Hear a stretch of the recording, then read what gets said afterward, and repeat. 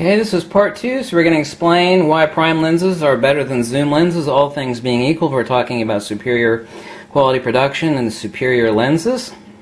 Why are they? Why is it specifically relevant to element count and not specifically relevant to variable focal length as found in a zoom or super zoom or an ultra zoom, like a 28-300, which is actually a decent lens. It's sharp, but obviously produces flat images, and you actually have pin cushioning on either end of the lens. Let's first look at the most important word in the entire universe, which modern science has never explained, will never explain. Well, it might in the future. I mean, I know the explanation for it. Field, most important word in the entire universe that you'll never find an explanation for. Freaking impossible to explain logically with descriptions. That's what I've kind of denoted. If you actually look up for a description of, an explanation of what a field is, you'll never find it. It doesn't exist within any branch of science. You'll find elaborate descriptions. You'll find parameters of quantification as regards to perturbations and influences and chains of causation. But since fields are particle-free, no particles are involved in fields.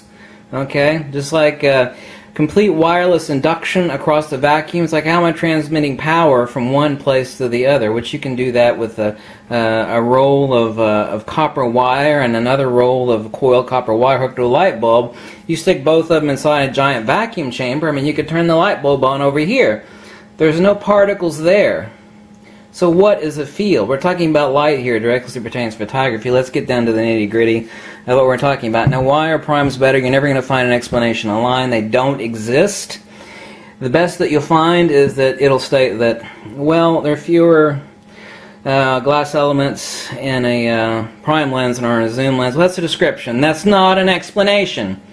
So what is it that gives dimensionality, the renditional depth to a prime lens that all you thousands of people, I made a video stating about why there are many examples like this, but why the 135mm is so awesome, or why the 50mm prime is so awesome, and some other lenses. People have had zooms. You bought a kit lens for your Nikon zoom, and it's like, oh great, I'm taking decent pictures. And then you buy a nice prime lens, either this one or another one, and then you contact me back going, holy crap, my pictures are so much better. What is it? I don't get it. It's just as sharp, but there's something there I can't put my finger on.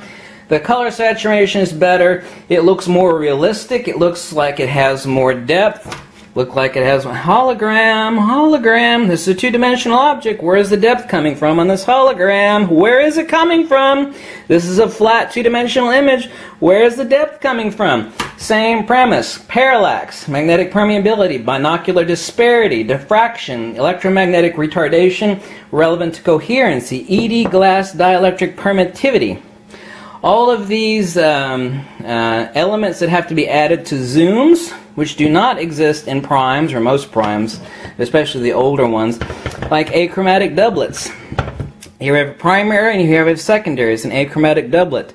The achromatic doublet, the secondary, is a flint element, and what it is doing, it is causing convergence of the red spectrum and the blue spectrum to focus in at one point. Without this secondary flint element, the convergence points would be drastically different. Here we're talking about chromatic aberration. So, especially when we're talking about the creation of zooms, we're talking about adding glass. And usually is a lot of damn glass. Okay? Glass is evil. Okay?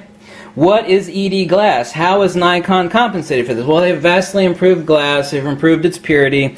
They've improved the silica blanks. They've also created ED glass. They've created nanoparticle coating glass. Nanoparticle coating is just about maximum light transmission. Now, ED glass, extra low dispersion glass, where it's actually convert regular glass versus ED glass. Now, the downside to ED glass is that it has low magnetic permeability, and obviously everything in light has an electrical component, a transverse electrical component, and a transverse magnetic component. That's inescapable. But what ED glass has, and this is a secret that Nikon and Canon and everybody else keeps secret, is what is the composition of this ED glass, especially used in zoom lenses, not typically used in prime lenses, is titanium dioxide, which is a photocatalytic compound, which has a high dielectric permittivity. What does high dielectric permittivity mean?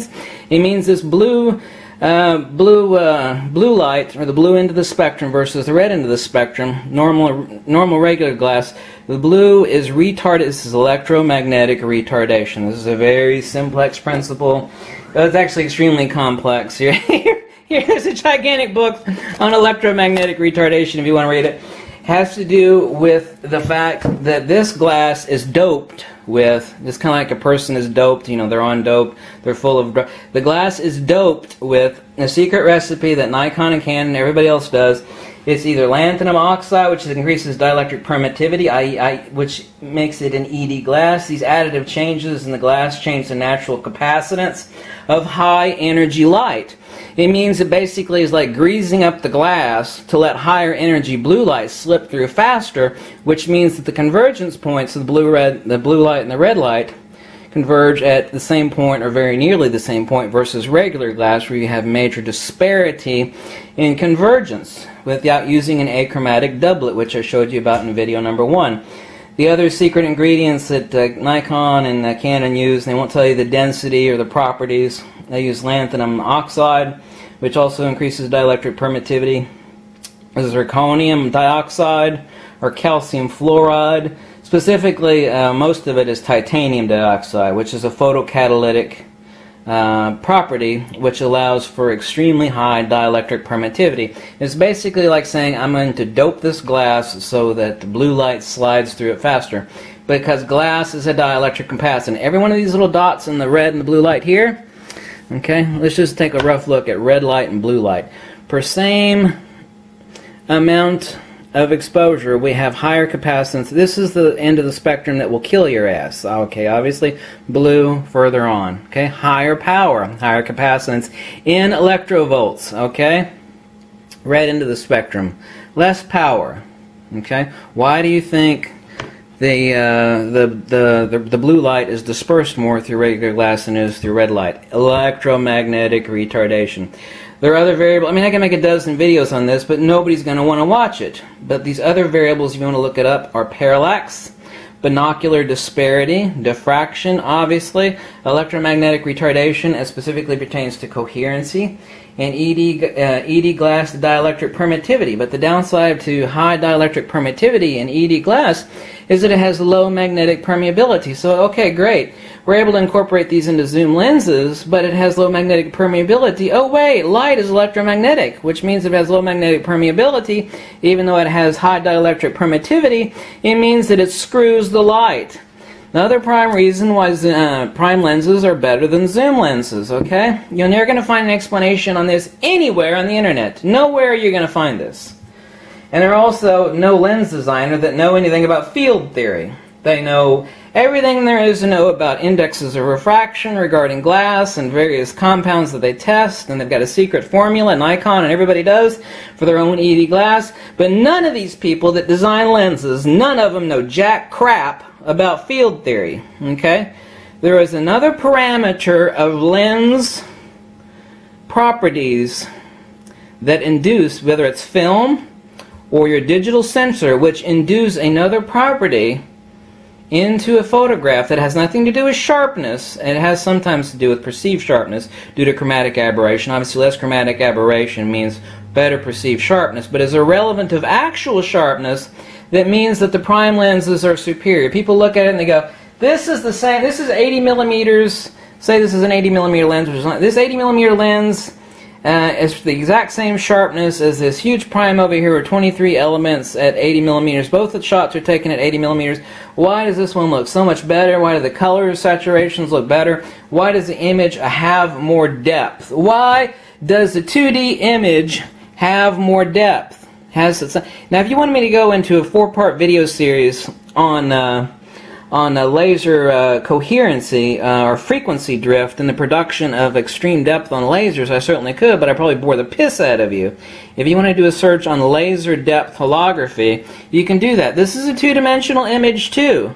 Okay? There is nothing here that's 3D. So where the hell is all this depth coming from?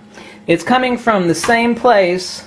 It's coming from in a prime lens versus a zoom lens. Binocular disparity and magnetic permeability. One of the main things that makes up the beautiful art holograms, which are just stunning. I mean, they're mind-blowing stunning, is the coherency of the length of the laser determines the depth of field which can be recorded in the scene. Now, there's two different types of depth of field. There's the depth of field that's actually recorded, i.e. the f-stop relevant to the depth of field that is captured in focus. But there's another depth of field that has to do with prime lenses versus zoom lenses, and that is the renditional depth of what is captured, the hamburgering of the light, which has to do with binocular disparity, and the use of zoom lenses versus prime lenses, and use of ED glass. And every glass is a dielectric capacitor. ED glass is nothing other than secret sauce glass, which is doped with titanium dioxide or zirconium dioxide or lanthanum oxide. These are photocatalytic greasers, if you will, to allow focal conversion between the red end of the spectrum and the blue end of the spectrum. Okay, reduces chromatic aberration. Nikon doesn't really, they still do some, but they don't produce lenses like this anymore. This Nikkor 135mm 3.5 or the 2.8 has a little bit of chromatic aberration. But this lens has only got 4 elements in it. Every one of you that's bought one of these lenses, you report about, oh, I've been shooting for 20 years and I've shot zoom lenses and oh my god, I got a 135mm 2.8 or I got a 50mm f1.8. I've only ever shot the kit lens that came with mine, and the idiot at the camera store told me I'd buy another zoom lens, and I bought another zoom lens, and you know, I bought this cheap old lens, and all of a sudden my pictures look so much better, they look so much more realistic, they've got depth, they've got better color saturation. What is it? Okay, I can say, like some other website, why is a prime lens better than a zoom lens? And they'll say, well, it's got fewer elements in it. Well, that's a description, that's not an explanation! I can't stand descriptions. I can get descriptions out of a child. Descriptions are for children. You want to look at something that's really simple. This is directly applicable analogously to a lens. This is a ferrocell. The back of this is just paper. It's 2 pieces of optically flat glass. Ringing it here, covered in tape, is LED light shooting inwards, okay? So it's just a string of LED lights shooting inwards. These are 2 pieces of flat glass with a tiny smear of ferrofluid between it. LED light is shooting in there. What happens if I turn off the light? You're never going to see it in this camera. You're never going to see it. You're going to see part of it. But if you actually had one of these in your hand, you'd see almost 4 inches of depth. Now, here is the amazing crap. Now this is the crap that will blow your damn mind, and this is directly applicable to lenses. If you had this in your hands right now, it's one of the most simple inventions in the world. It's 2 pieces of glass with a smear of ferrofluid between it. That ferrofluid is less than a micron thin. But if you were to hold this in your hand, you can see part of it in the camera, in the what I'm recording right now. You see about 4 inches of depth. You're seeing 4 inches of depth from less than a micron thin smear of ferrofluid. This thing is nothing other than 2 optically flat, you can't use sheet glass like you get at the hardware, 2 optically flat sheet pieces of glass with a ring of LEDs around it shooting inwards. And this magnet underneath is causing electromagnetic retardation in a layer of ferrofluid that is less than 1 micron thin. I have 4 inches of depth. Okay? You can see it here. I have 4 inches of depth. Okay? Visual depth. You can't see it so much. I can. If you had one of these in your hands, you get 4 inches of depth out of something that is less than 1 micron thin. And that is due to electromagnetic retardation. It has to do with binocular disparity and parallax, the coherency of the light as it is shifted. Okay? The same thing that makes up this magnet, dielectric and magnetic fields, is the same thing that makes up light. The same thing. It's like, how are you going to compare a magnet to a lens? Well, I'll tell you how. Because light is dielectric and electrical and magnetic.